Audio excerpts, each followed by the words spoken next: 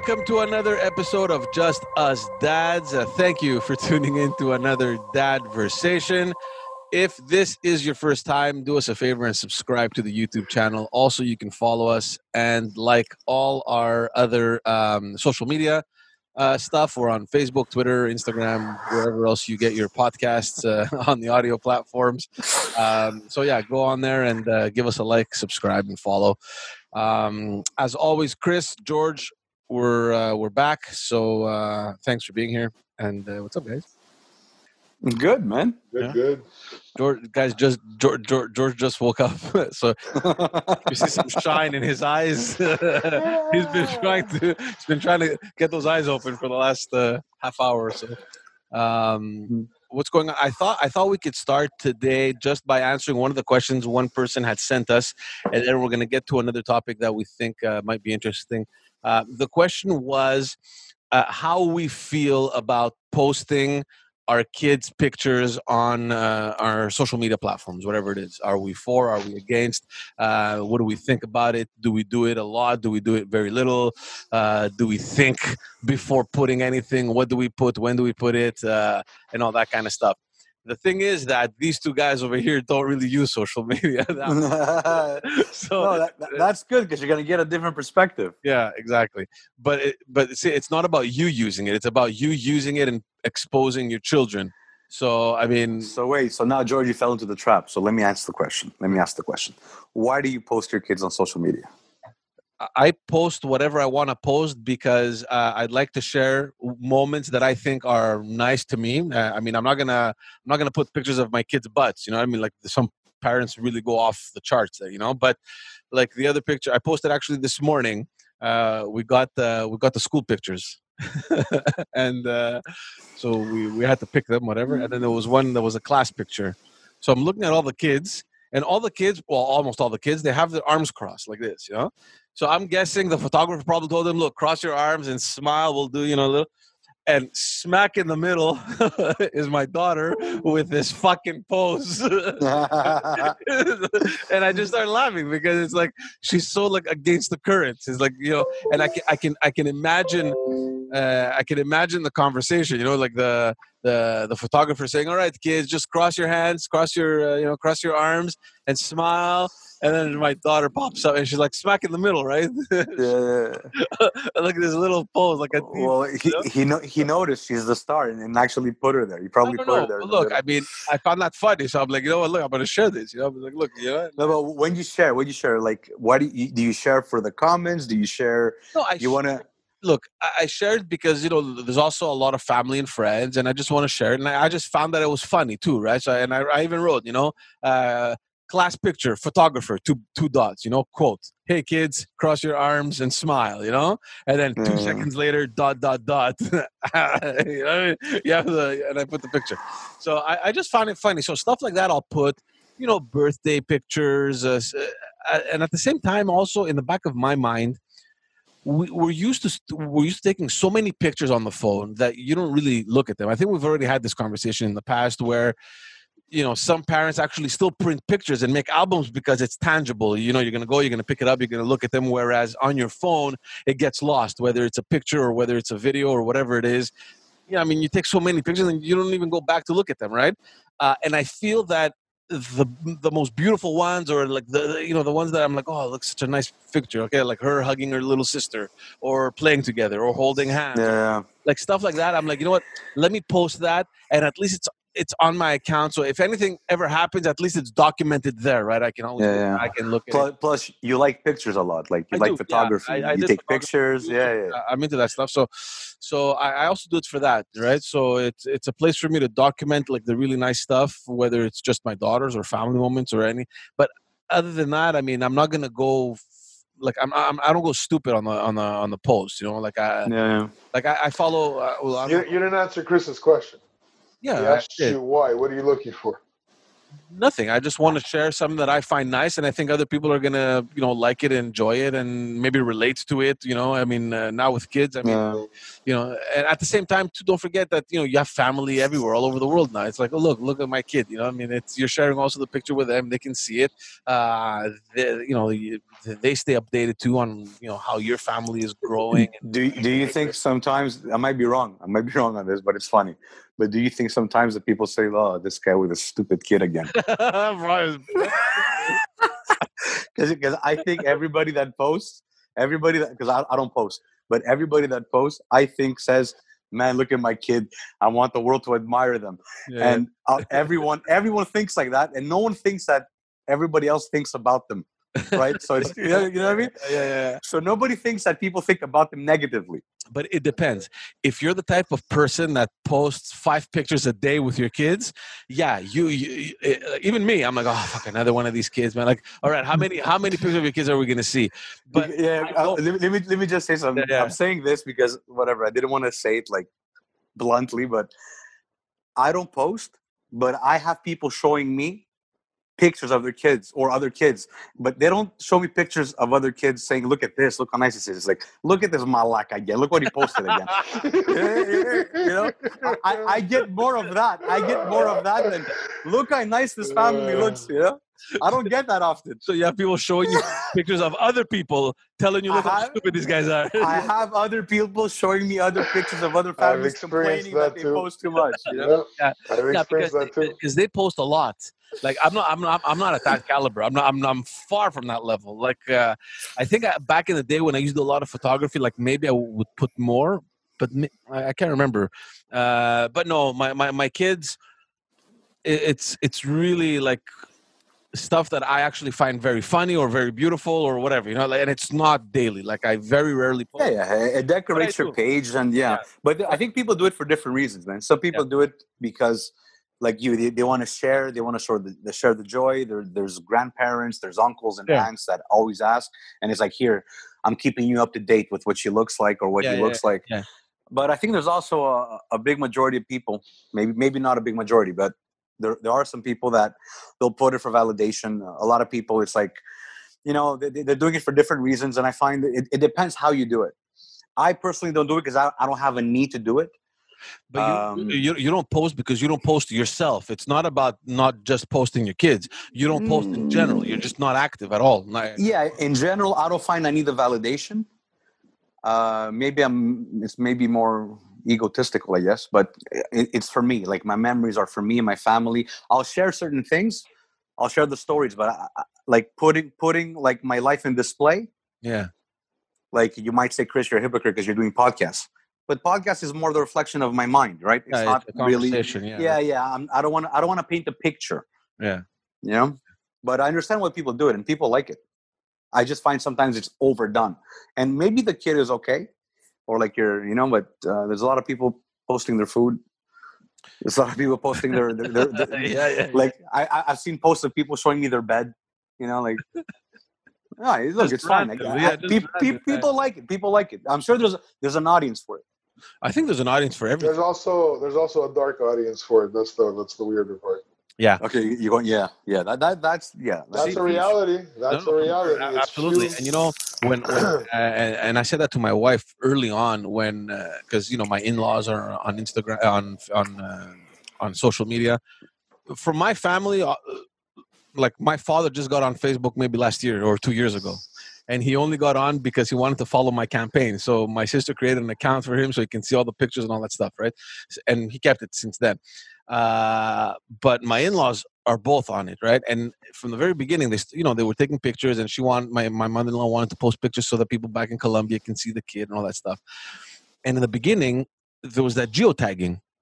So she would post the pictures, and it would say, her name. Oh, where you are. Yeah, and it was like Parc de whatever the park was. Took the picture, and I told my wife, I'm like, listen, tell your mom to turn off the geotagging option on the phone. Like, I don't care her posting pictures or whatever, but I don't want people to know where they are or what park she hangs out in, and so that for me was a bit of an issue.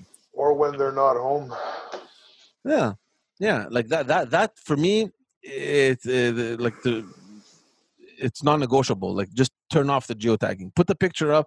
I don't know if when you remove the geotagging, if there's an option for them to find where it was taken or to kind of locate the picture. I don't know, but that was big though, and it exists, right? I mean, your phone comes with its standard. I think when you take a picture, Yeah. you go look into your pictures, it says the location. So I'm thinking like when all this thing started, I did create a Facebook. I do have a Facebook. I'm not active. You have one, but yeah. and I know there's pictures. I know at a point, you know, when it was the hot topic and it was like, oh, what is this going to turn into? I know I went in with the wave as well, and like now, not that I mind that they're on, but it would have been better if they weren't. You know, your kids, you mean? Well, my kids, even some pictures of me, like.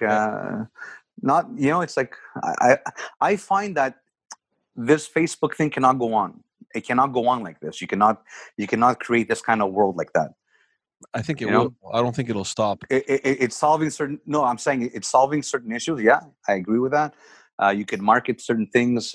Businessmen and people that have products and are entrepreneurs can really market and really capitalize on this platform. But I think over time we're going to see the detrimental effects of it on our minds, our psychology, our kids. I think it's going to become an issue where people are going to have to do something about it. Because it's almost like an obsession, right? I mean, I remember in the beginning I was obsessed. I was like, okay, what's on Facebook? Who put what? Who's where? What are they doing? It kind of started fading away. I'm not so much on Facebook anymore. I'm a lot more on Twitter these days. And it's funny because it always changes because I had let go of Twitter. Like I was very rarely on Twitter. I'm big time on Instagram. So Trump left and you're on. Yeah. So I took over. Someone had to take over. Someone had to take over, but of course. So I'm big time on Instagram, but Instagram is mostly because of the pictures, right? I follow a lot of photographers, so it's interesting for me just to look. How does Instagram work? Nothing. It's pictures. You just post pictures. You know. But it's like a Facebook account. You have an account and it's your name. You have an account. You have a name, and it's just pictures. So it's your photo album. Yeah, it's a photo album. Okay. You can put text and stuff. You can and you can comment. People can comment on what you have. They can comment. You can put stories. And what's the difference with Pinterest? I have no idea. I don't know Pinterest. I don't go on Pinterest. Because that one's pictures too. Because I know my mom has showed me, hey, look, I have something on Pinterest here, and she has recipes and nice cakes and nice pictures. I don't know. So, okay. Anyway, I don't know Pinterest. I've never been on it. I don't know how it works. So I don't know. Now, George, how do you feel, man? I have zero. George has no idea. But how do you feel? How do you feel? Would you put your kids? Would you post pictures of your kids? Well, look, Cynthia has an account. So Cynthia's on social media. She posts pictures of your kids. Frankly, I like it when she does it because I see your kids. I'm like, oh, okay, cool. Yeah, okay, they're doing karate or whatever they're doing, you know, and I like it. It keeps me up to date on where your family is. I'm glad it is. but there is a sense of pride. I get how you could be proud and you want to share and you want people to like as well. Yeah, it makes sense. Sense. It's not like your wife overdoes it either. She's not one of those moms either. Like everything, you know. She knows I'm not a biggest fan of it. She knows that too. But see, you know who has to really relax with the social media? Andre. Andre has no idea what Facebook is. He doesn't give a shit. I'm surprised Andre has a cell phone. Me, man. I'm surprised he has a cell phone. No, he's all like you, George. You're not on it, but you understand. You understand. You get. I think Andre just doesn't understand. It just maybe he does. I don't know. It's a big question mark. It's just. I'll tell you how much it doesn't matter that he doesn't understand it because George's father uses it. And your father used it also. But it doesn't take long to pick up on it. He's going to be fine without it. My dad is more on social media than me. Yeah, for sure, man. But he's also retired. He's raised his kids. He's done. Yeah. But he likes things. You know, now his brother in Greece is on it as well. It's like, wow. This is what it's for. Yeah. I think that's what they're using it mostly for. You know? Looking at their family. But I mean, like, now, okay, Jory, how big is your Facebook? How many people are you linked to? Well, look, I have two. I have a personal page and I have a profile. Where you post these pictures of your kids, how many people are linked to that? Yeah, I have close to 1,000, I think, on Facebook, something like that. The other one, the page. 1,000 people that need to know about your daughter's. Yeah, it's just all over it's just people everywhere, you know. But hold on a second. It's this one. The further the relationship gets between you and that person, the more likely this person is telling Chris Kulubis, look at this malaka with his struggling. Yeah. You know what? Let me just put something in here. What turned me off with Facebook? Because now I know more about Facebook than being in Facebook, because I've read a lot about Facebook and the effects and Simon Sinek and guys like that talk about shit like this. But what initially turned me off from Facebook, you guys know what it is? And this happened to me, and I'm not going to mention names. Yeah. But somebody friended me on Facebook. I accepted. We had a little chat, and then we saw each other in the street, and we didn't talk to each other. So it was easier to have that barrier. Yeah. So it was like, everybody's a monster with that barrier. And I felt weird. I'm like, this is awkward. Yeah. And you know what? The word friend took a new meaning. Yeah. It's a new definition. It's not the same thing. For sure. And you know, people get upset now when they're like, "What? She unfriended me? What the fuck's wrong with this person?" You know what I mean? It's like, take offense. It's like, yeah, you're right. It's the new it's a new meaning of friendship. But and the other thing, you know what the other thing is? I find it's too tiring. Oh. You're being invited to like this and share, and then you're not gonna like. People don't do that anymore. I remember. No. I heard people say, "Oh, she didn't like my thing, and I put it, and I liked hers, and she didn't like mine." Oh my god, are you serious? What's his problem? He hasn't liked any of my stuff in 2 weeks. I've heard stuff like that. What's his problem? I can't keep up with that. I don't want to have to deal with that. You know what I mean? Not checking your updates and liking people's stuff is a sign to them that you don't like them anymore. Yeah, no, I'm not even there. Honestly, fighting with them. I rarely comment on other people's stuff. Like sometimes, like the people that I really know closely, like I'll like, or you know, you can have a heart, or there's like other little emojis. There's the hug emoji, there's the crying emoji, and all that stuff. Birthdays, I'm gonna maybe send a little message, happy birthday, like to the close friends and stuff. But I feel like I remember when Facebook started. Remember there was the poke. Oh yeah, poking me. Like you'd go, like people would just waste fucking time poking each other. Remember the poke? Oh yeah, well, yeah. What was the poke again? It was the poke is like, hey, you remember me? You know, like you get poked. Hey. No, that was the wave. That was the wave. It was try to stimulate a conversation. Yeah, that's not there. So, but yeah, I don't hear a lot of that stuff. I don't know. Maybe I'm not in that environment. I mean, you're mostly around parents and with Alex and everything. It's funny because for me, it's artificial. It's artificial way of communicating, but you're trying to make it as natural as possible for people to relate. Like the poke, it's like in real life, if you poke, it's like, hey, what's up? You know? Yeah. But these things, they don't translate well, I find online. It's weird. Like, why would somebody wave at you? Like, hey, what's up, man? No, but what is that? What does that mean? It's like virtually. It's like, let's say they saw you down the street and they said hi, but it's like through Facebook. No, that's what I'm trying. Picture was you're somewhere where you're standing around having a drink, and the person across the room.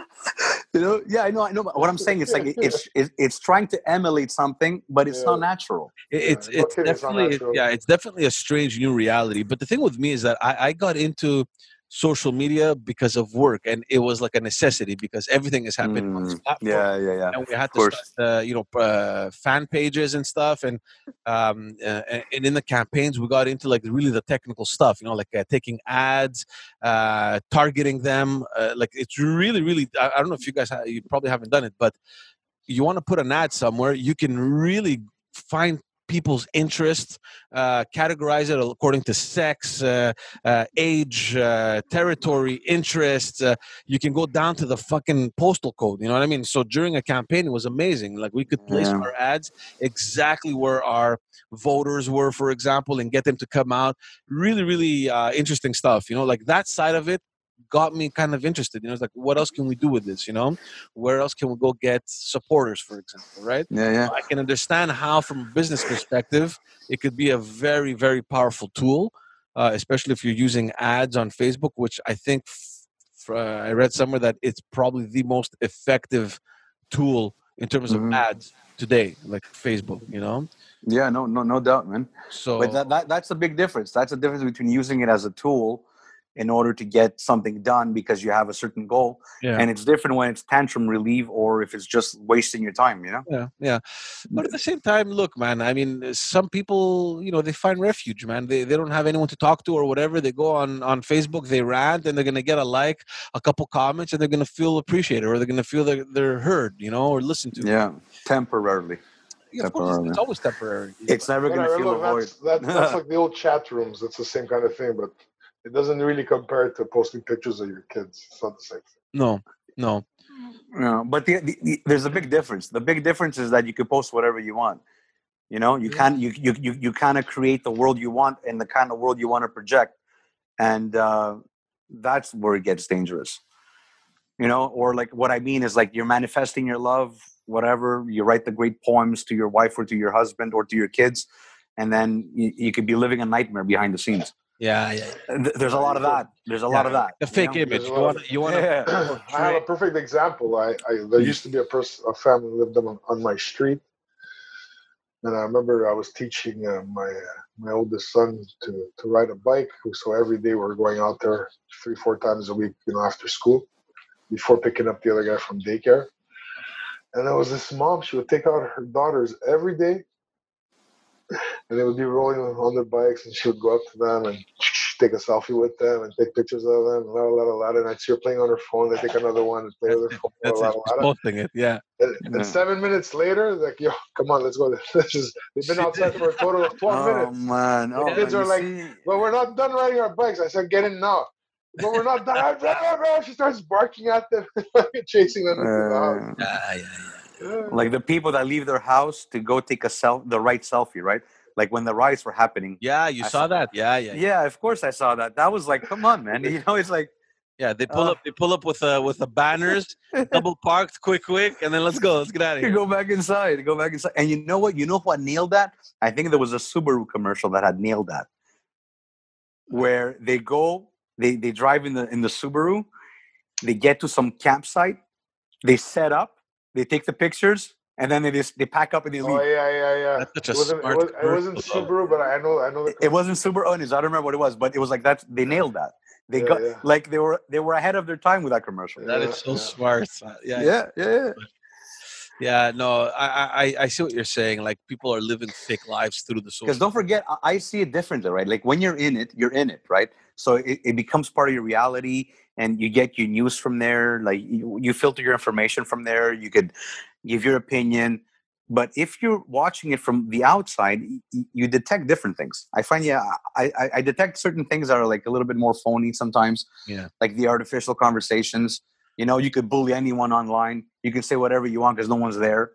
And don't forget, the biggest problem is, like, since we're podcasting and we're talking about all this stuff, is that if you don't like something, you could just leave. Yeah. You just turn it off and leave. So you don't have to debate your own argument. You don't have to see if what you said made sense. Yeah. You know what I mean? There's an escape. You could easily give up. Yeah, but for me, you know what? It's also been very interesting. I don't do it often, but sometimes, like, I'll throw out an idea just to see what people think, right? Just to test people's minds, and yeah, that's good. Yeah, some stuff have created some interesting debates there, but that for me is also very interesting too. But again, to get back to the kids on social media.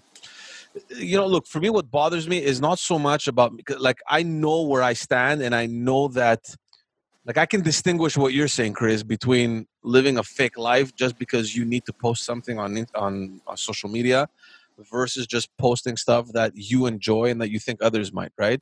Now, maybe there's a fine line. The person that we're thinking that is over the top, that person may be thinking, no, I'm just sharing stuff because I think, it's going to bring value, and I like to share moments. Maybe that's how they think, but there's a difference, right? But the problem... go ahead. Yeah, no, go.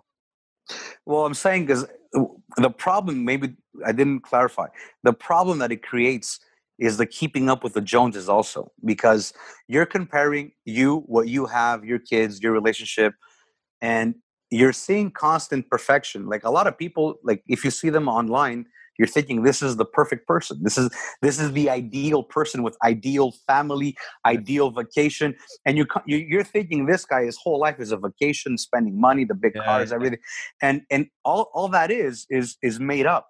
It's there to show an image, right?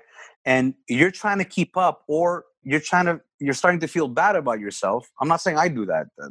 I'm just saying that's the trap a lot of people that cannot see through this can fall into, especially little boys and little girls and teenagers, because they think they internalize it as reality, and they don't have the maturity to say this is not real. Somebody is posing this way. Exactly.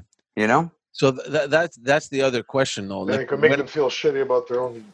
Yeah, exactly. And their life is probably not shitty. No, they probably have a better life. No, because the issue is that they're growing up with this already being part of life. Like we did when we grew up, we didn't have social media, we didn't have computers, we didn't have internet didn't exist. None of this stuff existed. So we kind of grew up learning this, right? Yeah. Our kids, though, however, were born smack in the middle of this.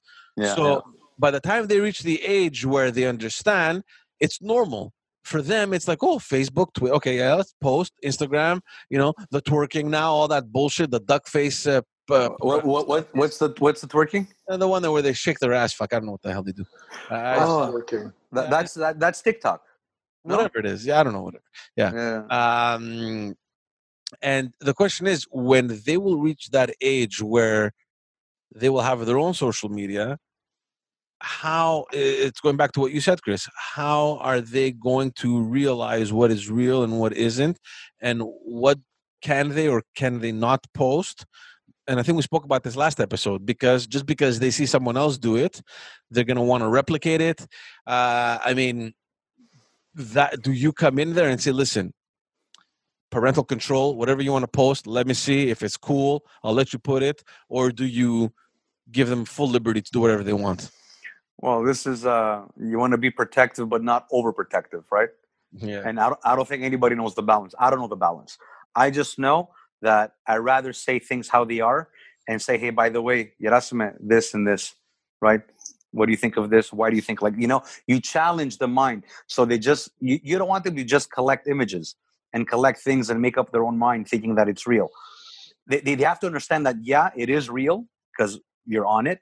But at the same time, use the critical thinking to understand what is exaggerated, what is not, what is real, what is posed. You know what I mean? I think slowly you can kind of give those little hints, and they're smart enough to teach them to rationalize it. Exactly, bravo, yeah. But you understand that the peer pressure has skyrocketed now with social media versus what it was when we were in school. Yeah. Like it's just in their face constantly through social media. Back in the day, what was peer pressure, man? You go to school, I mean, most of the time you're in class, so nothing really much happens. So you have your recess, your mornings, your lunches, and maybe after school, like just a couple of occasions where you're with all the other kids and you're doing whatever the hell you're doing, and that's pretty much it. Now it's like, hold on, peer pressure was a little more than that. I mean, they had a whole week to work on you, all 5 Monday to Friday. They worked on you every day. Yeah, it's true, but it wasn't as constant as it is now. No. Well, it depends. If they have a device in their hand, you're right. But if you can manage their screen time, not as much. You know what's dangerous, guys, with this?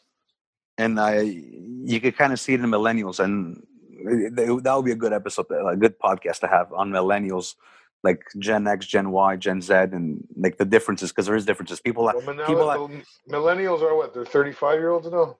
No. Millennials are the ones born in 2000 and after.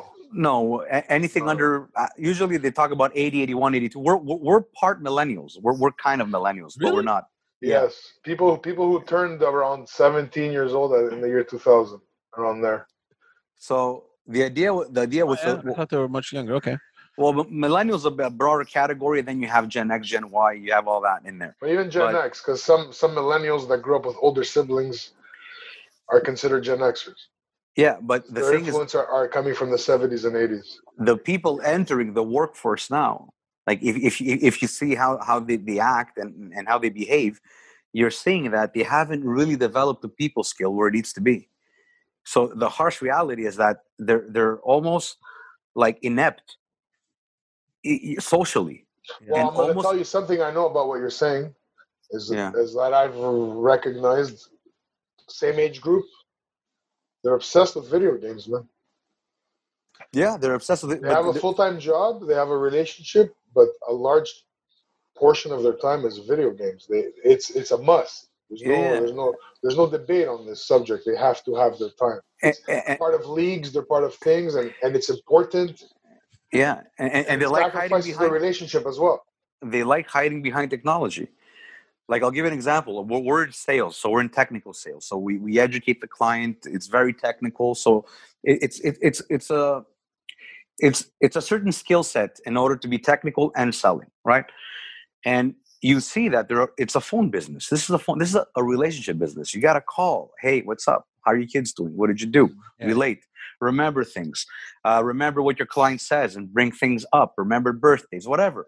Yeah. But you see the tendency of trying to hide behind the email, hide behind the technology. You know what I mean? It's So like rather than calling, they'll just send. yeah. Or meeting up. Meeting up is like, oh my God, I have to meet up. Yeah. You know, because don't forget that they've learned how to socialize with high click text, so you don't get a lot of emotion. Yeah, LOL. Right? And yeah, BRB. LOL. And this goes against like communication. Most communication is nonverbal. So right? So you don't get to see the body, you don't get to see the eyes, what the body is doing. You don't see the demeanor. You don't see anything. All you get is literal. You just get text. There are certain people that break up with other people on text. So what do? You don't learn skills. You don't learn people skills. You just learn how to avoid. You dodge uncomfortable confrontation. Yeah, and then you throw that person in a real life scenario, and it's like then you wonder why they cannot behave well. Oh, whatever. People have always done stuff like that with like. I mean, I remember finding. I was with a buddy of mine, and his brother and his dad had a really, really bad, cold relationship. And the brother left, but when he would write letters back home, they were so detailed and so open and so this and so that. But whenever they were in person, they just looked at each other. It was the same thing. It's just that it was over letters, which took longer to receive and all that. Now we have. But let's go to that protective thing that you said, Chris. Like how protective, like how much is enough? Like how much can you protect your kids enough? Like how protective can a parent be without being too protective, for example? That's a good question. You know what? You're too protective if by being protective you cause more harm than if you weren't. But you don't know though. That's the thing. You do. I'll give you an example. A friend of ours.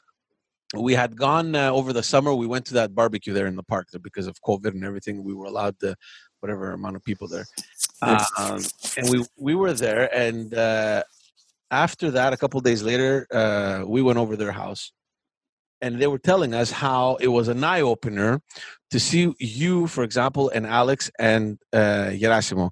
And I'm like, what are you talking about? And they're like, I don't know, man. Like at some point, the kid, he got some blood on his shirt, and then he just got on his bike from the park, rode his bike all the way home by himself, changed, and came all the way back. And he's like, I saw that, and I'm like, I freaked out. And they're telling me this, and I'm like, and your kids don't have that much of a difference. I mean, it's like I think we're maybe 2 years. They're 2 years apart or something like that, 2-3 years apart. And 2-3 years apart is a big difference. It's considerable. Yes, it is. But to get their argument was that in order for your son to get to where he is today, you obviously didn't start yesterday, right? It started years, right, of you following him or giving him that space or whatever, until the point where he is at now. And they realize that they're so far from that they're actually they actually may be hurting the kid, right? Like it's not normal. Like it's not normal. Yeah, that's what I meant. That's exactly what I meant. And then they gave an example of some other family that we don't have to mention over here, where it's even more extreme, right? Like the parents are way more protective, and they're like, "Look, we have a choice. We either continue the way we're continuing, and we're going to get to the point where that's family members at, which is a point where we don't want to get to, or we we have to, cut the rope a little bit so that we can go closer towards the direction of Chris and Alex. So that's what they were thinking. So yeah, I mean, you don't know. You don't know. They thought that they were doing the right thing, and then when they saw something different, that they thought, wait a second, shit, my kid is so far from that. Yeah. Maybe we should wake up a bit, But I've gotten comments that I'm too loose, I trust too much, and I shouldn't trust, and so yeah, it's a matter of like perception, I guess, and it's a matter of judgment. For me, the simple rule is like, if he's able to do it, I don't do it for him. I won't do anything. That's the thing. It's about teaching them skills, and that's what you taught him there. You taught him skills. How you dirty your shirt, you rush back home, you come right back. You lock the door, you turn off the lights. You do what you got to do. That's right. And you know what?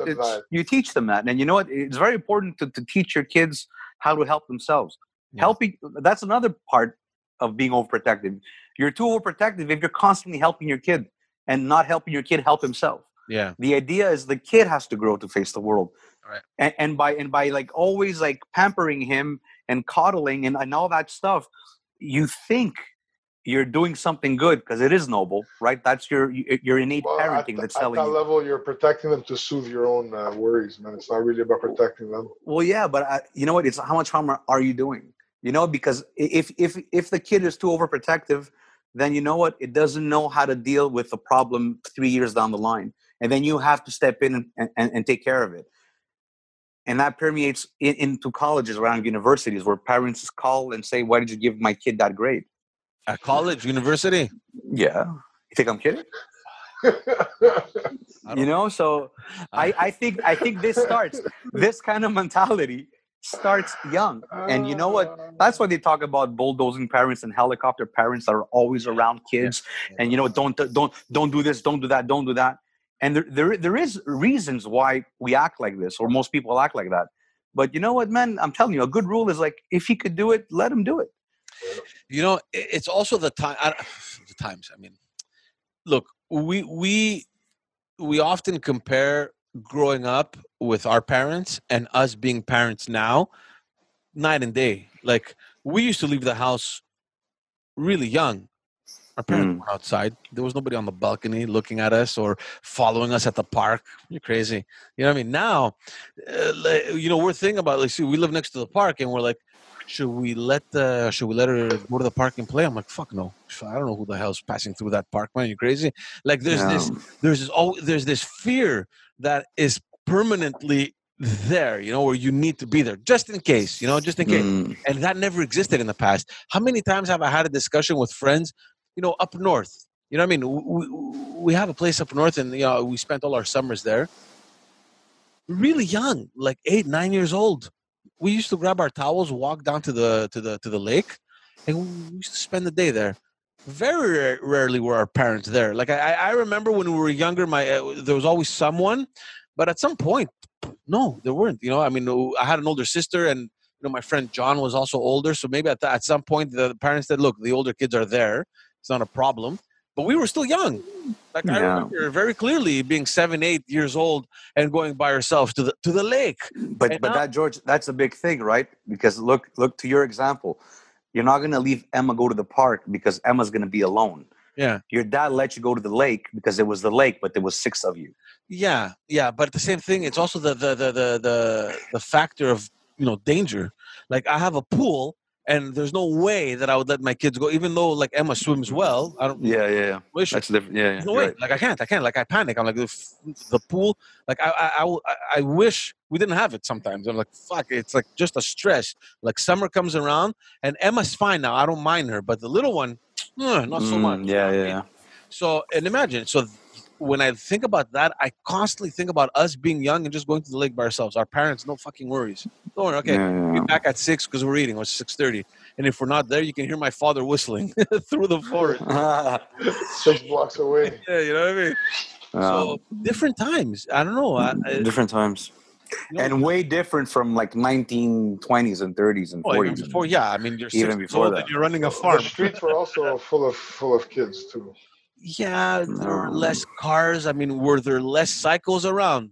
Maybe not. I don't know. I mean, I don't know. Do we worry more than our parents did? I don't want to believe that. I mean, you want to believe that your parents did worry.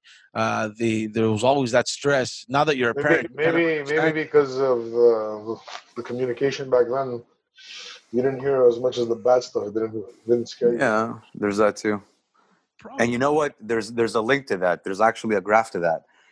What you're alluding to, George, it's that crime has gone down. So if you draft if you draft crime graph, it's going down. The curve is going down, but the exposure to the information is going up. Right.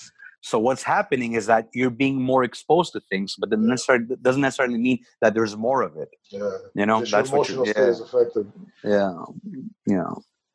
But yeah, I mean, But look, parents today are more overprotective in every kind of way, It's a and tricky it's not. balance. It's not a bad thing. They mean the right thing. The right intention is there. I just find that the harmful effects are not known to them because they think they're doing the right thing. You know, sometimes you have to be unkind to be kind. yeah, And today, unkind is perceived as no. George, I've heard Panusi say it many times. Tough love is still love. He's right. yeah. Tough love is love. Love doesn't always come in I love you. Love is also be careful. Hey, stupid, be careful. That's love too. No, it is. It is. It's a different kind of love, but it's caring. Yeah. You know what I mean? It's disguised in caring, but it's still a form of love. Yeah. I mean, look, we grew up with kids that had overprotective parents, right? I mean, we saw how We made fun of them and bullied those kids, by the way. yeah, and I mean, we in some cases we saw the effects it had later on in their life, right? When they got into high school or college, for example, where all the Now, was it their parents or our bullying? Which one was it? it was more the parents. You know, like we all have we all know someone whose parents were overprotective, and at some For point sure. they created some sort of rebellion when they got to college or maybe even later. Yeah. Which brings the question: since you know the effects, since you've probably seen when you were growing up your friend or some other kid whose parents were overprotective and what that caused, why are you doing that now? Are you not aware that you're being overprotective? Is that the thing? Because it's not always a choice; it's a reaction. Like I have a few people that I know that were overprotective when they were younger. Like I know what that's like, so I assume automatically in the back of my mind, I'm like, okay, I'm not going to be that. You know what I mean? So yeah, I'm worried as a parent. Obviously, I mean, you want to protect your kids and you want to teach them the right things, but at the same time, I know where the limit is, right? I know that past a certain point, it's like, look, I'm overdoing it. Like I'm aware of that. Yeah. The question is that the parents that are now overprotective, I'm almost sure 100% that when they were younger, they knew someone around them that was probably overprotective. So they know. They know what it's like. Yeah. Like I said, it's not a strategy they chose. It's just an emotional reaction to Yeah. It's innate. And don't forget, and that's the difference between some, like, I know there's another hot topic, but there's an innate and a big difference between a father and a mother, right? Yeah. The father thinks of it differently. He's not as attached to the kid as a mother. The mother is attached biologically. There's many ways attaching a mother to a kid, right? Yeah. And that's normal. Like if a mother doesn't fall in love with her son, like she's so in love with her kid, and that's going to prevent her from throwing it in the garbage because it can get tough. Right? So moms have that. They're attached. There's an umbilical cord. We don't see it. We cut it, but it's still there. Yeah. So you know that the mom is there to nurture 100%. And the balance comes with the dad that says, hey, go further. You can do it. Yeah. Don't worry. He's going to get hurt. He's going to get up. And that balance is a good thing. That balance is a good thing. Yeah. Unless the dad is is because also from because the mom. I don't want to sound like I'm trying to choose a sex. I'm not. I'm just saying that you tend to get more overprotective moms than overprotective dads because that is the role of the mom, to overprotect and nurture. You know what I mean? And sometimes that is not good, and you see it. And I've seen it. I've seen it with my, like, in my experience with certain things, and it's. I know that the effects are not going to be good because you're not letting your kid face the problems. And then you go in and you face all the problems, you solve all the issues, and then the kid, you know what happens with the kid? He doesn't want to leave. and he doesn't want to deal with problems because you're there solving them. You know And what? that's how you get people in university saying, I'm going to go see the director. Yeah. Because I need an adult to solve my problem. Yeah. Because I'm not able to solve it. I've never solved any. Yeah. So I need to go get an adult. Yeah. And this is another adult going to get another adult to solve the problem. No, I'm serious, man. You know what I mean? Ridiculous. This started from somewhere. This somehow in a home, in a household. I need an adult. I need an adult. I need an adult to solve it. I'm gonna go get the coordinator. You know? You know why I'm laughing? Because I remember one of the first times we went up north when we were teenagers we for the weekend. We were like 16, I think. Whoa, wait, don't share too much, man. You have to be No, careful. no. It's related to the topic. And George, because George is a bit older than us. So I remember we went up north. The next morning, he calls home. And he's like, yeah, I'm up north with some friends. Yeah, okay, bye. Like 24 hours later. Yeah. Like the day after, my father would have killed me, man. It's like, you didn't come home to sleep. Where the fuck are you? You're calling me like nothing's happened. That is funny. Like a complete different story. Yeah, but George had a different upbringing too. He matured faster because he hung up with older people. Yeah, It depends. If you hang out with younger people, you act young. I was the third man. My parents sometimes they're like, have you seen my son today? Meanwhile, you're next to them. Hello. Right here. I'm not sure. When was the last time I saw him? Yes, when was Tuesday? When was Tuesday? Yeah, I remember. I mean, I think that was the first time that I was really exposed to that. I'm like, what do you mean you're just calling your parents? Like, they didn't know you left to begin with. I grabbed the bag. I walked out of the house. No, but it's true, man. It's true. You have to let your kids make their mistakes. You have to let them grow. They have to hurt. Like, you know what I mean? It's like, I don't want to sound pessimistic now and make it all. It's about being desensitized. But it is that. It's let them have the struggle. You learn from the struggle. You need the exposure. You need to fall and come back from it. And you know what? Let me rephrase, because you asked me the first question you asked me. How do you know? Right? Yeah. I'm gonna change my answer. You know, because you need to let them go out and get hurt, because that's the way to get hurt. Because if they don't get hurt with experience, I think by overprotecting them, you're hurting them more. Yeah. I think that's where the distinction is. The experience that causes hurt is real. And that's a learning lesson, right? You're pretty much saying that the sooner you expose them to learning or failing or hurting, the faster they're going to get to deal with it, the better it's going to be for their... Exactly, because when they get hurt and it's real, it's real. It's, you know what I mean? When you overprotect them and you don't let them get hurt, you're hurting them in the long run, but it's a silent hurt. Yeah. But it's still there. Yeah, it's still there. You know, sometimes I wonder, because, you know, obviously your wife is a teacher, my sister is a teacher, and I've heard stories like fucking retarded stories, like ridiculous. I often and don't make me. I can't. No. I don't want you to say anything, because obviously, no, that's not the point. The point is that sometimes I try to put myself in their shoes to kind of understand how they deal with these fucking crazy parents, you know what I mean, that think they can teach better than they can. My sister's told me so many stories, man. You know, parents walking in telling, you know, maybe you should try this and maybe you should try that. I remember, like, before we got married, like when we were still living at home, and I'll tell her, why don't you go to her work tomorrow or the day, just show up to her work, to her office, and tell her how to do her work. You know what I mean? Do that. Yeah.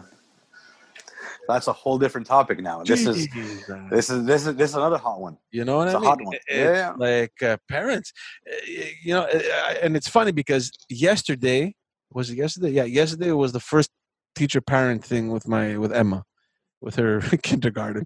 We get this link. It was Zoom. So my wife's like, we have a parent-teacher thing. I'm like, what? They do that in kindergarten? She's like, yeah. I'm like, why? Who gives a shit? It's fucking kindergarten. You know what I mean? Who cares? I don't care. You know what I mean? Anyway, we sit down. Literally, the teacher spoke for 10 minutes. Joanna laughed with her. And they're like, everything's going well, blah, blah, blah. And then she's like, okay, so you have any questions? We're like, no, thank you. Okay, bye, ciao. 12 minutes. It was just in and out. Thank you. I'm like, why would I care? Like, you're there, do your job. Just make Yeah, sure. but that look, obviously they don't need to talk to you. Hold They don't on, tell you anything. I'll tell you why they have these meetings. Because I had the same meeting today Kindergarten. about my son, Yeah. and he's a disaster. Oh, in class, yeah. Disaster. Wait, which one? Philip. Okay. Yeah, he's very stubborn. He likes to take all her attention away from everybody else.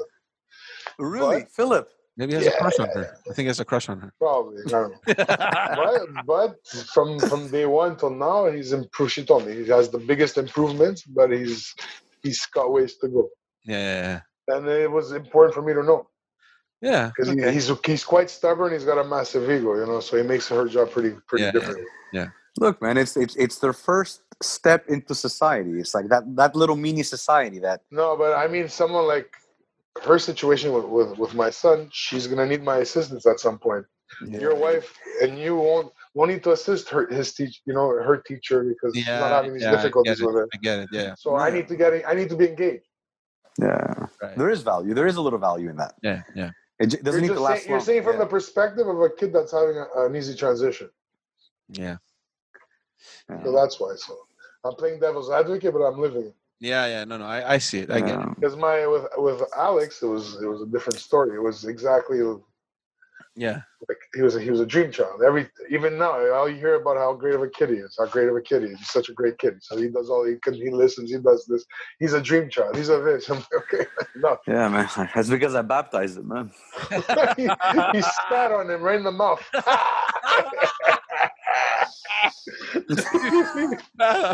Like what else are you gonna get, man? What else are you gonna get? It's pretty much expected. Look, He was playing piano today. he got the magic touch, bro. It was Got the magic touch. Chris lathered him up there. You're welcome, George. You're welcome. Yeah, I chose wisely. You did. I baptized the And George, much more to come. Yeah, you're right. Only greatness to come, huh? That's so. But yeah, there is some necessity. It's just you're taking it for granted. That's all. Yeah, maybe, but it's also. I mean, look, my mom works at a pre-K, like a preschool, and at some point they changed this whole policy on having report cards and documenting everything for the kids. And to me, it's like nobody cares, man. They're dropping off their kid. Like, at least that's how I see it. Yeah, but that's to give value. They want to give value. Take care of my kid and just make sure he or she is alive when I come to pick them up at the end of the day. My mom working overtime at home. Again, your mom's being asked to follow kids because there's obviously kids that are going to stick out in a negative way that they have to flag early. You just happen to be a parent of a kid who doesn't need these flags. No, but for every kid, they had to prepare a file. Like they had the thing, okay, like pictures. Here, this is what we're doing. She has good motor skills, blah, blah, blah. Yeah, they got to justify the service, man. Dude, I don't remember having that when I was in No, because you know. They paid attention to way less, man. You know what I mean? What the hell? But everything changed, man. Everything changed, and I think I don't know who was saying this. I don't remember who it was, but they attribute this a lot to two things. One, without going into the details, one is parents obviously have a lot less kids than before. So I'm comparing to like families of 24, 15, 12. That means what? That means there were 15 kids in the house. So there was competition within them.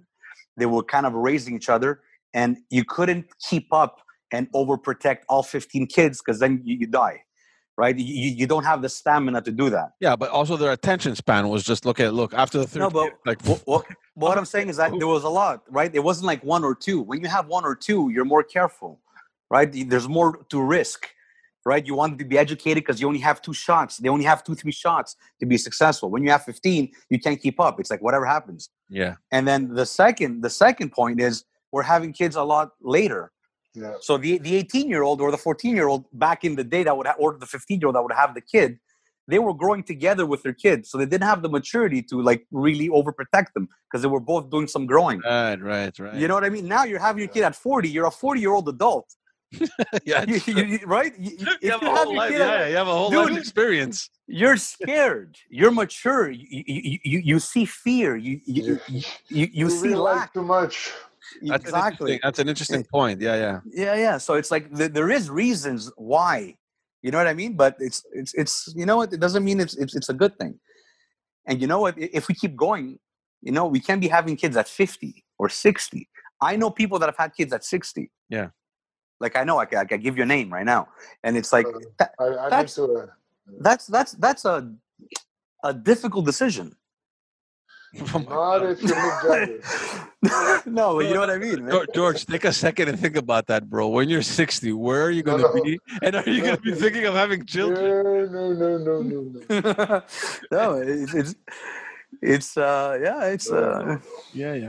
It's like 60, dude. You're planning your kids leaving the house. You know, it's like, look, dude, you're fine. Let me be alone finally. You know, and then you have a. Yeah, no. I have a friend. We saw each other last week, and he told me that his wife is pregnant. Were you guys wearing masks? Yeah, we're wearing masks. And he's like, my wife is pregnant. I'm like, that's good news. He's like, yeah, okay, yeah. Like they thought, sure, if you say so. They thought they were gonna stop at 2. So he has 2 boys, right? And from what he says, they've been driving his fucking life like he's miserable. He's like, fucking yeah. I can't. They drain so much energy. Fucking kids, fucking boy. How old are they? One I think is they're 10 and 8, something like that, maybe somewhere around there. This is my experience with the people I know in my surroundings. Okay. So he's like, fucking COVID, man. What do you want, man? You know, this is it. This is the consequences of COVID. I'm like, this guy's home all day fucking. That's what he does. I don't know. Wait, he doesn't know how to pull out. What's wrong with this guy? And then I'm like, do you know what you're having? I'm like, oh man, I hope it's a little girl. It's gonna be nice, you know, a little at the end, the last one, like nice little thing. He's like, no, bro. It's another fucking boy. I'm like, it's over. There's going to be a generation of baby COVIDs. You know what this means? He needs another 10 years before he could buy another couch. He's been waiting to get rid of this couch for 10 years. He has to wait 10 more. He's got more time. Because my couch is not moving yet. I tell you what I wanted to say before. Yeah. People that have one kid in my surroundings now, people that have one kid, ecstatic. People that have 2 kids, happy. People that have 3 kids, a little miserable. 4 and up, suicidal. It's at the point where they're not doing well. Anybody that has 4+ kids is not doing well. They're not okay. Oh man. You know, so it's like, you know, it is what it is. I have a cousin that has 5, but he lives out in Bedford, so his wife is suicidal. No, man, they're like the happiest fucking couple ever. They love their life. Oh, you know what? We go. That's a guy we need to interview. Let me ask you. If he has 5 and he's happy, he knows what he's doing. No. My cousin wants to kill people, but his wife is his wife. Just random strangers. His wife is living on a cloud. She's like, life is good. Good for her. Awesome. That's awesome, man. That's a nice story. But they live outside, like they live in the farm towns, man. It's like you know. That's not what it is. It's a huge difference. It plays a big perspective, role, man. No, it is perspective. But you know, I think it plays a big role because they're growing up the way that we grew up. They're never in the house. They're outside. They're playing. They're interacting with all the other kids in the neighborhood. Like, can you imagine having 5 kids in the fucking city, man? In Park X? Oh. I know a couple like that. For sure, they probably exist, but it must be stressful. Like they have. I know a couple like that, and I'm telling you. Is sometimes I wake up in the night worrying for them. I wake up at night out of nowhere. I wake up and I'm like, how are they doing? You know? That's how bad it is. Are you worried about the parents or the kids? Everyone. I just get up and I'm like, oh, how are they doing? Okay, they're doing okay. Yeah, in the city, geez. Oh, man. You can't do that anymore. You can't do it. You can't. You know what? Everybody's managing. Everyone's doing it their own way. Everybody's doing a trial and error experiment. And you know what? Yeah, and it's like, you know what? Yeah, exactly. There's no formula.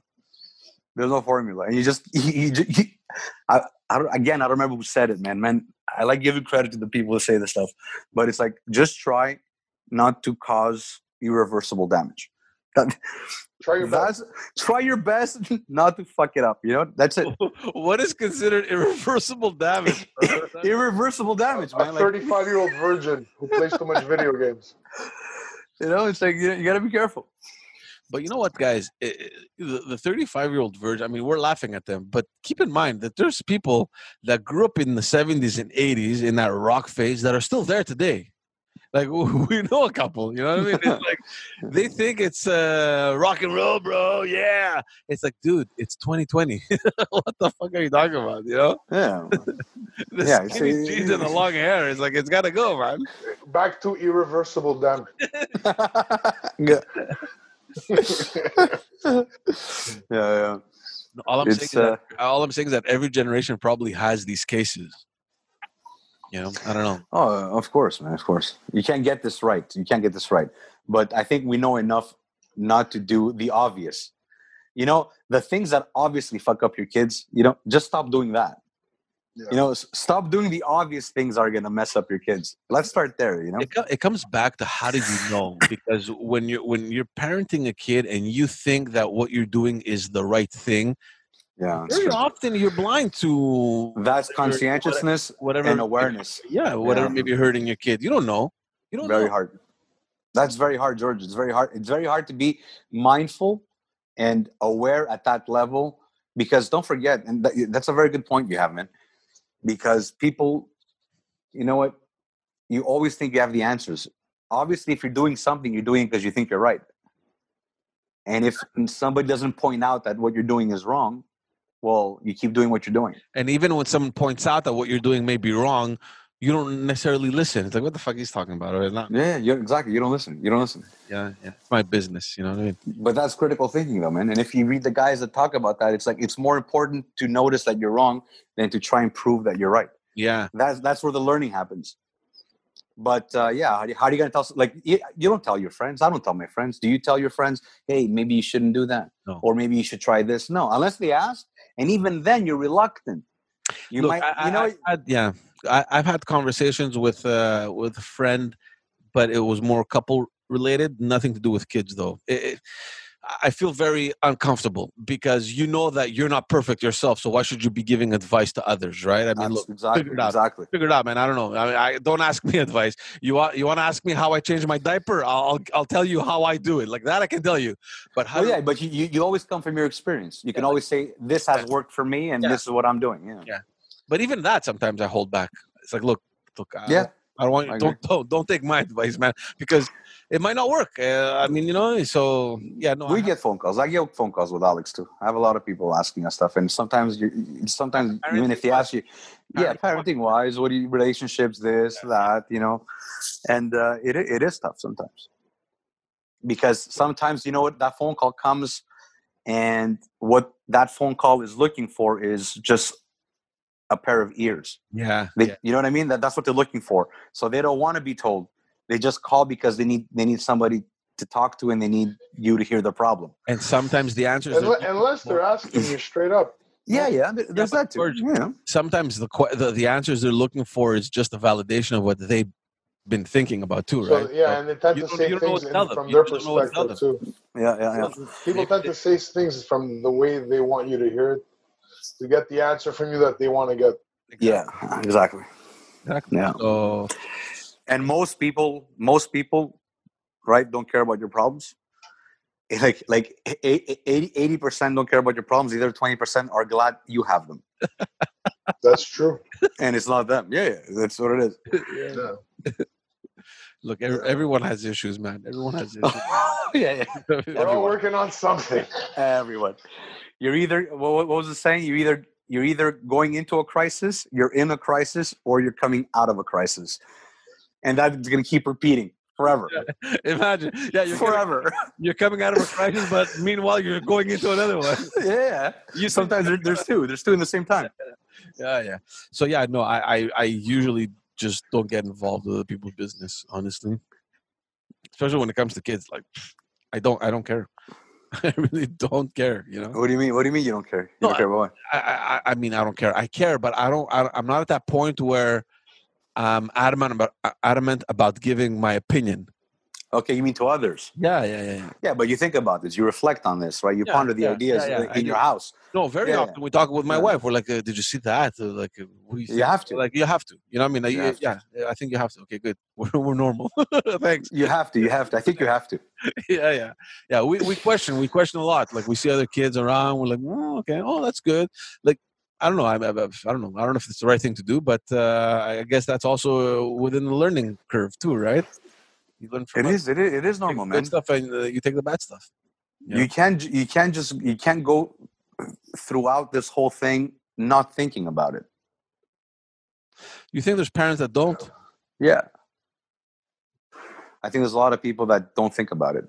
I've seen people like, it's different when you make a bad decision or you make a mistake and then you correct it. If you make the same mistake 14 times, after the second, third time, you're making a decision. You're making a conscious decision, right? You're making the conscious decision to keep doing what you're doing. Yeah.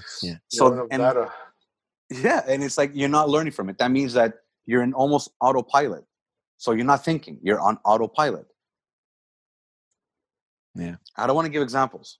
I know you. I know you're dying. No. You're dying for an example. I just don't want to give it. I don't, because we all know the same people, and I don't want to expose that. No. It's not about that. I'm just saying that you asked me if people like that exist. I think people like that exist, and sometimes they need a nudge. Yeah. Sometimes they need a reality. And you know what? When you're too busy making a living and you're not thinking about this stuff, well, it's going to catch up. But you could easily fall into the trap of you're too busy. Yeah. To think about it, or you're too tired to talk about it, or you know what, you don't feel like talking about it, or sometimes you've labeled the problem, but you don't want to find the solution because you're more comfortable with the problem, and you're not as comfortable with the solution because you don't want to implement it. Yeah, there's shit like that. I don't know. I think about this stuff a lot. Yeah, I think we all do. Yeah. And honestly, when you said that, you gotta kind of expose them to this problem, I don't know if. Like, I kind of feel guilty sometimes that I force myself not to, because I just don't want to get into people's business. Even though I see that something wrong is happening, deep down, I kind of tell myself that it's not my place. And I feel bad sometimes. It's like, because you want to tell people something because you know that it's the right thing. But at the same time, I rarely keep my mouth shut. Man. Rarely keep your mouth shut. You go out, eh? Yeah. I can't. I don't know. Like I only if I feel it has to be said. It's coming from the right place. Yeah, I prefer coming home and just talking about it with my wife. He prefers the gossip. George prefers the gossip. It's like it's not gossiping, because for me, in my mind, there's like a very fine line between helping and giving your opinion, and other people either accepting it or thinking like, "Who the fuck are you?" You know what I mean? And I don't know. I mean, I don't want to be that person who the other person considers as though you think you know it all and you're here to tell me what to do and fuck off, kind of thing. You know? I agree with you. I used to be more like George, I think. Yeah. Panusi. Yeah. Where I would say more. I would give my opinion even if nobody asked for it. Yeah. Now I do the opposite. Yeah. And it's a bit what you're saying. And it's weird. It's weird because sometimes you feel like you have to kind of intervene, right? You feel like what's happening is really bad, and you need to kind of tell your friend or your buddy, or like, dude, let's have a conversation here. Yeah, but for me, you know what it was? It was trying to change the outcome, and that is a difficult task. Yeah, because you cannot really change the outcome. Yeah. So that would frustrate me. Like, I'll give you an example. Person X comes. I have this problem. Okay, I think you should do this, this, and this. And I'm pretty sure that if you implement this, this, and this, you'll get this and this result, which is the result you want, but you cannot have the way you're doing things. Right. So if they don't start implementing those things, I would get mad. Right. Because I'm trying to control the outcome. I want the result for them. Yeah. And then once you realize it, you mature a little bit and you're like, you can't control that result. Yeah. You just tell them what you think they should do. And then later on, you realize, fuck it, they're not going to do it anyway. So maybe you're right. Yeah. Maybe you just say nothing. Yeah. So now what you do is you gossip about it with your wife in bed, and then you take bets on what the outcome might be. No, but you know what I do with Alex? We take it home and then we talk about it. And it could be a 3-hour conversation. It's like a nice case study too. You reflect. Yeah, you reflect on it. Yeah. No, but there have been a couple cases where it was. Look, if I see red flags and I think I could help a friend out, I'm gonna do it. Look, just in a friendly way and in not an offensive way. And a lot of the times it's just you need to play devil's advocate for the person that you're usually complaining about. Look, So you'd rather tell the truth even if it hurts? No, just try to get them to look at things from a different perspective. Like, you're standing on this side and you're saying your story. Now stand on this side, say that story. What do you think about that? Compare it to your situation. Yeah. And is it entirely what you're saying, how you're affected? How about that person's affected as well?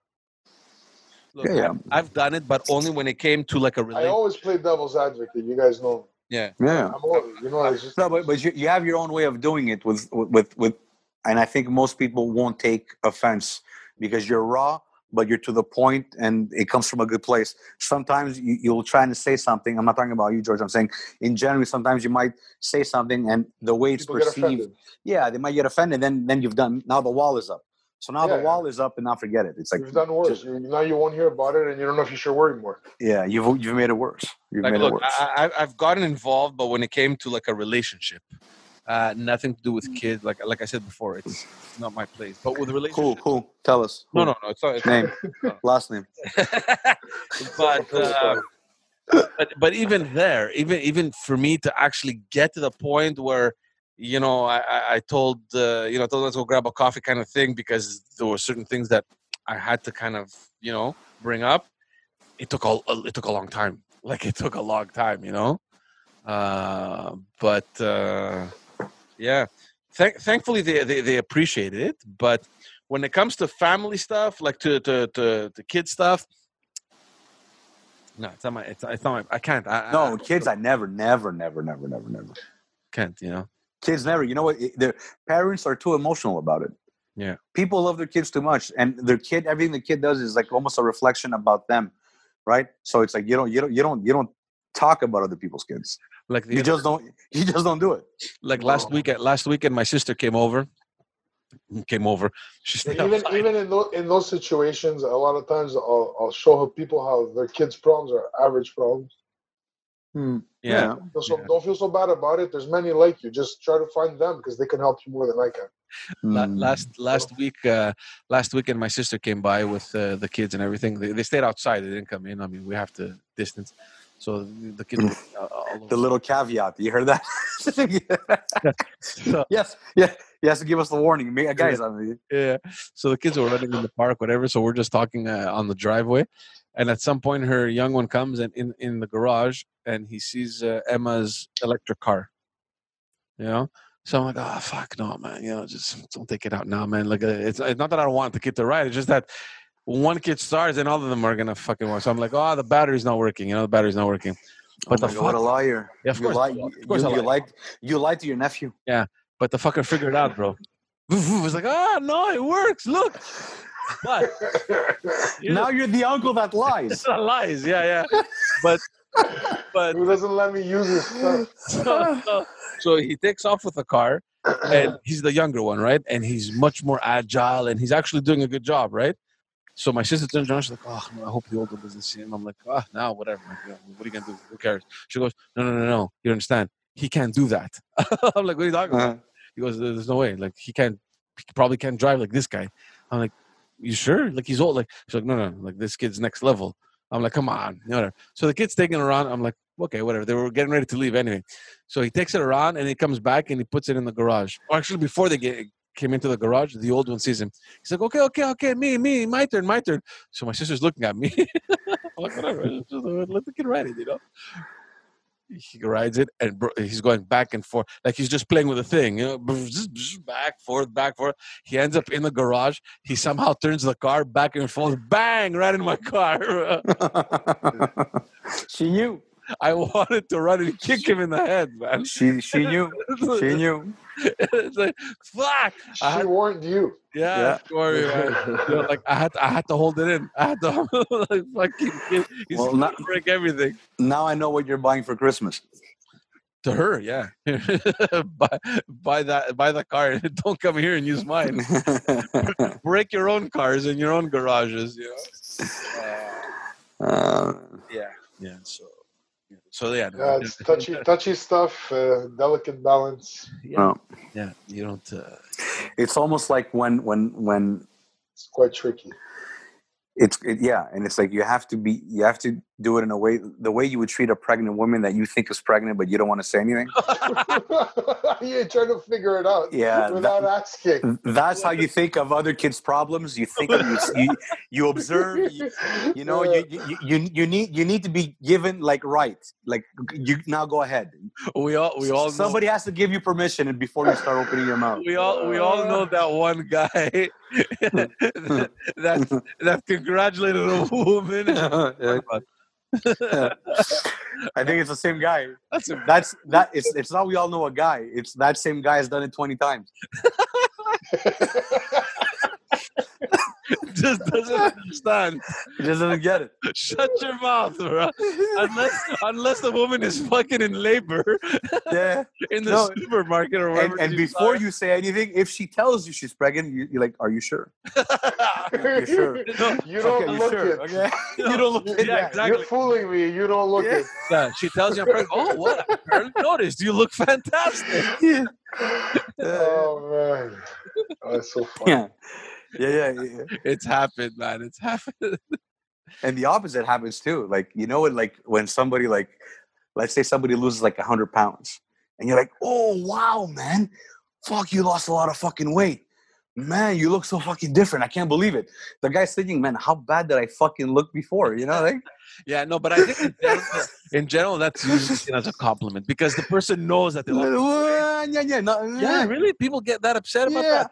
I don't think they get upset. They're probably not happy about. They're not happy about it. How people once perceive them. If I lost 200 pounds, look, man, you got to be. It's all about self-awareness. You know you're fucking obese, you man. Way less than your daughter. No, but you lose 200 pounds. Someone says, "Oh, dude, congratulations! You look so different. Good for you." Why the hell would you take that bad? It's like, yeah, thanks, man. I wouldn't. We wouldn't. I'm just saying people like that exist too. Yeah. People lose 100 pounds and hope nobody notices. I hear that all the time. People want the compliments, man. We're back to the Facebook pictures. Guys, I know we're going somewhere else now, like on a tangent, but I've heard this. I'm going to go have a little procedure done, like a little surgery, but I don't want it to show. Think about it. You're not listening to what I'm saying. I want to have a surgery done, but I don't want it to show. I don't want people to notice that I had it. Are you talking about plastic surgery? Or are you talking you guys don't think? No, I'm talking about plastic surgery. Yeah. You want to go alter something, but you don't want it to be noticeable. Why would you fucking do it? Because they want to be perceived as somebody who was born with natural beauty. Yeah. No, but it's like if they've seen you before and they see you after and they don't notice anything, nothing has changed. Yeah. You get what I'm saying? This is messed up. Yeah. For their own vanity. It's only for that's it. It's only for them. Think about it. They're telling you, I want to have this done. I want to fix this. I don't like it, but I want to have it done. I don't want people to notice. I want to feel better when I look in the mirror. There you go. That's what it is. Yeah. Sorry, I had to bring that up. I thought you guys would react to it more. It's also for me. Terrible. It sounds so bad in my ears. It screams. It screams crazy. It's terrible. You know? But think about it. If you wanted to do plastic surgery, you wouldn't want people to notice. So why do it? Because you know that the change is there, but it's just you want it to be the least noticeable so that people can think, oh, you want it to be subtle, fucking Chris but effective. Chris fixed his nose. It's like this, George. It's like, I don't know what George did, but fuck, he looks amazing, but I don't know what it is. Yeah, exactly. Are you going to show us your? Are you going to show us your bald positive head? attitude? Can we see the bald head? I want to see the bald head. Oh yeah, I reached that point, guys. I got. I love it. It's sexy. You're still not ready. No, it's good. Look. You gotta go Step down to one. that. You gotta hit that 0, man. No, man. Step that one is zero. Not yet. he accepted baldness. He accepted. I accepted it. It's done. It's a Hit done deal. that 0 is gonna look even better. You think so? I like it. I have to get used to this first, and then maybe eventually. You'll never get used to it. You're not at 0. You don't shave, you. I'm at 0 on the machine. Oh, at the machine. Yeah. Okay. I shave sometimes. Yeah. Sometimes when I Did wanted to last. Did your daughters want to touch it? Did they want to touch it? You know when I shaved it. They didn't even notice. No. They did. It was a small procedure. That's a good one. I shaved my head last Friday during the day. So when we went to pick up Emma from school, I had a cap on. So I go, I have a surprise for you. It's in my hat. She's like, oh, show me. So I took it out, dude, her face. It went from happy to like, what? No, what? Just horrified. George, she'll resent you. She'll resent you for that until she's 17. Just for that. Scared the poor girl, and she went around telling all the grandparents, "Oh no, I don't like how Baba cut his hair." But now I guess they're used to it. They come. The little one plays with it. So. Does Joanna like it? Yeah. She helped me shave it. So yeah. I'm not convinced. That she helped me shave it. No, hesitated before saying yeah. She helped me. She felt bad for me because it would look worse if I missed a few patches. No, but I think what he meant was they were really excited, and then when they saw the result, they're like, "Yeah, it's okay." No. So she was the one telling me that. So let's look at this clinic for hair plugs. She was no, she was telling me that I think you're there. Like I think maybe you should consider it. I bought the clipper. It's been sitting in the drawer for a month, maybe over a month. So it's like I'm at the point where I'll buy a new clipper. And then I'll go put it in my storage. And like, hey, I have 2 other new ones I haven't opened yet. Wait, George, you were contemplating it for a whole month before you did it? Yeah. It was. You were waiting to muster the courage. It was more than a month. It was in there. I'm like, I actually opened the box. It came in a case, right? So the first day I was like, all right, let's get everything ready. Put it in the case, and the case went in the drawer in the bathroom, and it stayed there for a month and a half. George, he needed a month to muster up the courage to do it. It took a month. Yeah. I know what it took a month to do. It took a month for him to say to himself, I'm gonna look through the door, and if it looks better than this, I can't walk back in. And he wasn't ready to turn his back on the other side of that door. But yeah. The question now is consistency. Were you laughing while you were shaving it? Yeah, I didn't care. That's it. You'll be fine. Keep fine. shaving. Fine. I thought of doing it too, man. I thought of doing it too. Why? It's not fair. You know what? You know why? I mean, what's next? You're gonna ride a fucking wheelchair without needing one? What's up?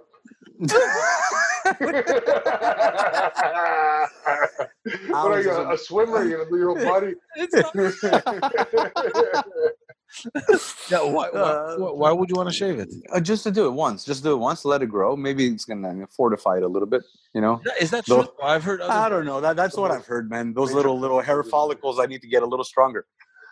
Dude, you've been cutting your hair for nearly 40 years. I think your hair is as strong as it could get, man. No, but I don't know. Maybe it is a myth. But I've heard that if you cut it at the root, I'll tell you what it is. There's little baby hairs that mature really late in life that you go and you try to get them activated quicker. Yeah, maybe. Head. I'll experiment. I don't know. Do it, man. Just go completely bald. Change your just like that. Just like that. Yeah. Straight to the. You're not ready to cross that door. I'm not ready. Okay, I'll wait. Do it during the holidays when you don't have to teach anybody. Oh man! Yeah. But I got it. So George, you inspired me, man. It looks good. I think it looks good. Thanks. Man. I like it. I like it. Thanks. Man. Gangster. We'll go get it. He's just saying it looked worse before. That's all he's saying. No, bro, the gangster come down. The gangster come down there. Imagine I went full. Like you shave your head and you get a tattoo on it. On the neck here. Going up the back like this. Yeah, going up in the back of your head. It's like you went all out, Oh shit. These are real bad problems. All right, guys. On that note, we're going to end it for today. Thanking you all for tuning in once again, and reminding you, if you do have any questions or any comments, do send those our way. We'll try to make this as interactive as possible. Thank you to Amelie, who sent us that question about posting pictures of our kids on social media. We do appreciate it. So yeah, send us your comments, send us your questions. It'll be our pleasure to answer them and to discuss those comments. Subscribe to our channels, like and follow us on all the social media platforms and all the audio platforms as well. Thanks, guys, for coming on, and see you all on the next episode. Ciao, boys.